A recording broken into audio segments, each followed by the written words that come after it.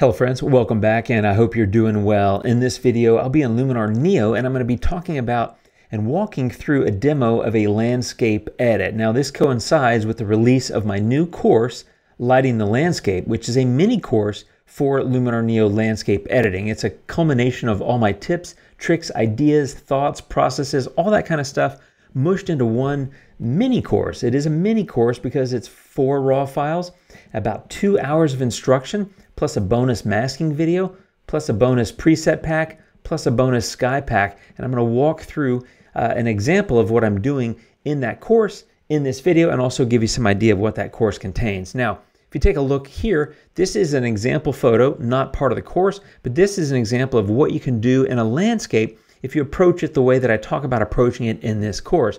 I have a fairly flat photo there. I have a much more rich and vibrant landscape image here. Let me show you what I do with the actual photos in this course to give you an idea about what I'm talking about. Now you may know if you've been here before that when I edit photos, I approach it first with global edits. That's usually develop raw and super contrast for me, but not always, as you'll find out in this course. But generally I start with that. Second, I do local adjustments, which involves lots of different masking. And in this course, we cover all kinds of masks. Luminosity mask, color range mask, object select, brushing, linear, radial, all kinds of stuff, because that's how you fine tune the image. And then many times I'll wrap up the end of my edit with another global adjustment. In this example here, I'm able to take that photo and turn it into this photo based on using those ideas and those concepts, plus a lot of color grading and just a lot of fine-tune adjustments to specific areas of the photo.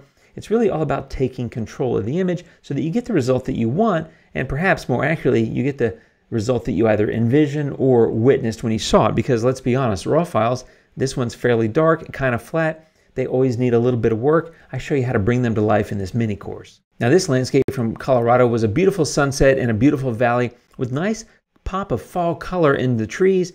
You're able to bring that to life by using masking and concentrating your edits into certain areas using things like color mask. I use develop again and again and again. It really gives you a lot of control over the image and lets you get the result that you really saw in real life. Another landscape technique I use all the time is HDR, and while this is not a dedicated HDR course, we do take this single exposure, put it into HDR merge, apply mask, color grades, and other specific targeted edits, and end up with that photo. It's a walkthrough of a complete workflow in each of these different videos to show you how you get these kind of results without spending a whole lot of time looking around for tools and experimenting. You can just go straight to the tools that I talk about and get immediate results. So no landscape course would be complete without a monochrome. And if you've been here, you know I love my colors, and I do. But there are some times when you take a photo like this and you turn it into a monochrome like that, and it really catches the eye. That's another example that we walk through in this mini course. I'm super excited, and this has really kind of rejuvenated my interest in monochromes because I do love my color, but sometimes, even though it started out as a beautiful sunset in Iceland, you can turn it into a stunning work of fine art with some key moves that I do, and I do things a little bit differently with this monochrome than I normally do with my color images. It's all covered in the course, and it's going to be a lot of fun if you end up joining this. Now, I mentioned this course also comes with 10 different presets. There's a new landscape collection of presets I made just for this course, not available anywhere else. And these are those presets. You can see as I hover over this image that they're all built just for landscapes, different lighting conditions, and they're great starting point to kind of jump off in your editing journey. These will give you some gorgeous looks. And of course, as you know, you can customize presets, reduce the opacity, things like that in order to control the overall look of the image. So that's included as well. And not to mention, I include 10 sunset skies from my Sky Mega Pack that are going to give you these amazing and gorgeous sunset skies for you to go apply to your own images. You can experiment with them with the photos that are included here in this course, but of course, they're really built for you to go play with and experiment and add to your own personal creations. That's 10 presets and 10 skies. I think you're going to have a lot of fun with that. Okay, let's get back to this photo and let me walk through an example of the kind of things that you will learn in this mini course. Here's a base landscape that needs editing. That's the final result. Let me jump into the edits menu, show you what I did to it.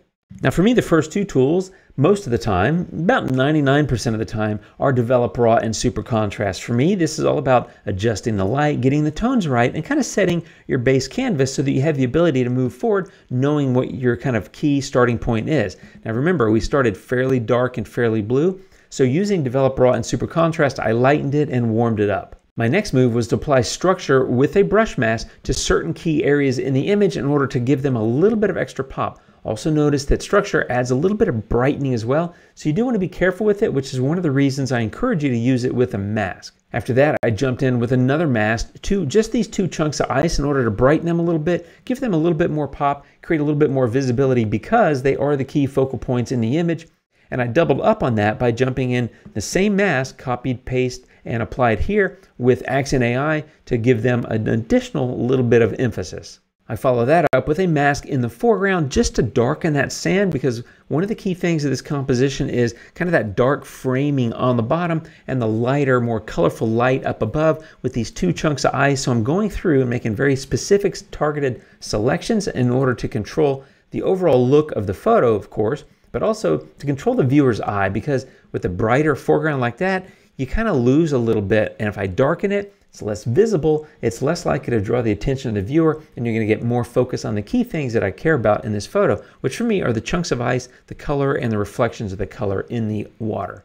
Speaking of color, after that move, I jump into toning, and here I apply a warm color tone overall just to the highlights. And that does hit some of the icebergs like up in here, but I think that's fine because that ties in really nicely with what I do next, which is color harmony, which in this case is applied with a mask in order to give me more control and more of a color pop in the areas that I care about, which is primarily the top 2/3 of the photo. After that, I do a kind of an unusual move, which is to go back with Accent AI on this iceberg on the left one more time to give it another bit of emphasis. Notice the number is really high on Accent AI, way higher than I would recommend normally going. But for accenting, hence the name, accenting very small areas with the mask and targeting it fairly specifically, I think you can get away with those kind of moves in any kind of photo. At that point, I was ready to make some overall global adjustments to the light and contrast and slight bit of temperature and tint change. And that was with Develop, where I come in and I start to finalize the look of my image. I then apply Mystical across the entire photo because it gives it a nice moody kind of feel, which is definitely what this scene was like. And at the very end, I decided I need a little bit more pop of warmth in the warmer tones, and that's where Golden Hour is so perfect. So I came in with that, with the mask applied specifically just to certain parts of the photo, and that gave me the ability to go from there to there, a little bit warmer pop and a lot of control over the light throughout this entire process, not to mention a very specific and targeted color grade to certain parts of the image. That takes me from this photo to that photo. And that's the kind of things that I'm talking about and walking through in this mini course. Again, the link is down below if you'd like to check it out. And that's how I approach editing for a landscape, how I go about it, the things that I think about and the things that I keep in mind as I'm editing. And that gives me really powerful results that honestly, I'm always super happy with. So before and after, that's how it went in this one. Check out my course if you'd like to down below. I'll be back really soon with more tutorial videos, my friends. Thanks for watching. Thanks for hanging out. I appreciate the interest, feedback, all the engagement and support. I'll see you soon, my friends. You guys take care, and until next time. Adios.